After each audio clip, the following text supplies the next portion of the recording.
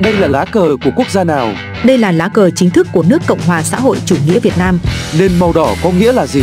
Nền đỏ tượng trưng cho dòng máu đỏ, cho cách mạng. Ngôi sao 5 cánh màu vàng có nghĩa là gì? Màu vàng của ngôi sao tượng trưng cho màu da vàng, màu truyền thống cho dân tộc Việt Nam. 5 cánh sao tượng trưng cho 5 tầng lớp sĩ, nông, công, thương, bình, cùng đoàn kết trong đại gia đình các dân tộc Việt Nam. Ai là tác giả của lá cờ Việt Nam? Theo một số nguồn tin thì đồng chí thầy giáo Nguyễn Hữu Tiến sáng tạo ra năm 1940. Tác giả đã sáng tác một bài thơ về lá cờ như thế nào? Hỡi những ai máu đỏ da vàng, hãy chiến đấu với cờ thiêng tổ quốc, nên cờ thắm máu đào vì đất nước, sao vàng tươi ra của giống nòi, đứng lên mau hồn nước gọi ta rồi.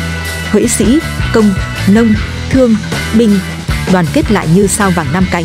Hàng tuần bạn có hay chào cờ một cách nghiêm trang không? Hãy để lại bình luận ở dưới video này nhé.